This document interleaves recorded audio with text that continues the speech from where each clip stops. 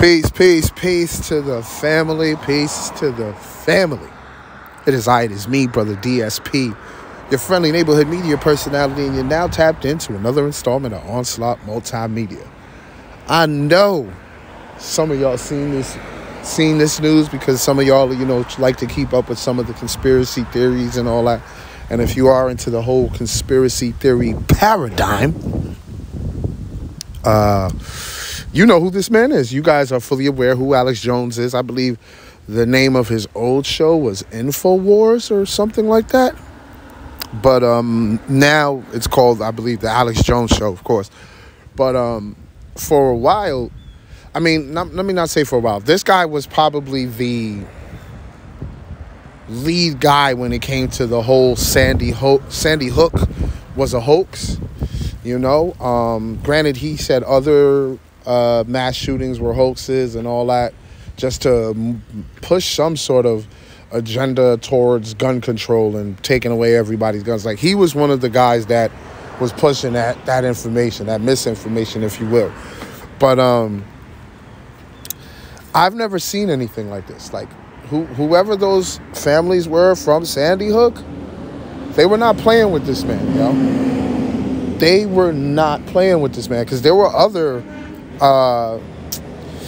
mass shootings that took place that he said were hoaxes, but no one ever went at him. No one ever took him to court. But the Sandy Hook families, man, they were not playing with him, and they won. This man has to pay, close to $1 billion in damages to the 8 families. To the families of the 8 victims. It's not really $1 billion. I think it's $965 million or something like that. That's close to $1 billion, baby. He ain't got that kind of money. So my thing is, he's going to be paying out those people for the rest of his life, no matter what he has, no matter what he does. This is a classic case of your mouth writing a check your ass can't cash. That's exactly what this is. This is crazy, man. I just wanted to share this with some of y'all. And you know what's crazy, too? One more thing I wanted to say. A lot of people on social media like to regurgitate a lot of the bullshit he kicked. Like I said, saying Sandy Hook was a hoax.